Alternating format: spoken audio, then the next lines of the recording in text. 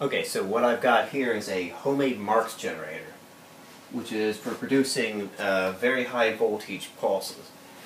If you see, I've got just a little over a 6-inch gap here,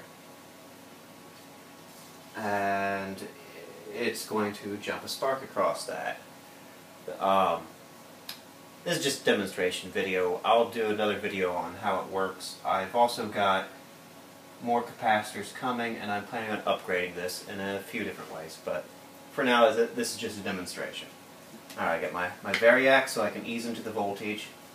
Get the 60-watt light bulb as a current limiter to make sure I don't burn up any of the resistors, and 10,000 volt power supply. Let's see how it does.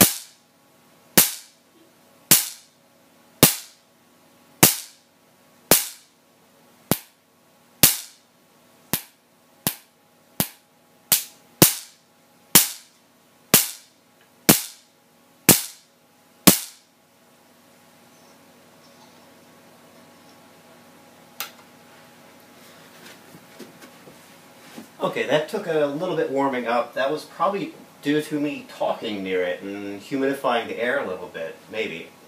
That's one problem with Marx generators, is they're very sensitive to changes in humidity and whatnot, because that determines the breakdown voltage of the air.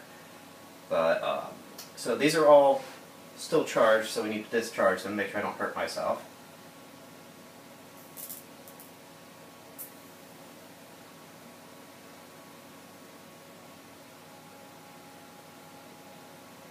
And that's it.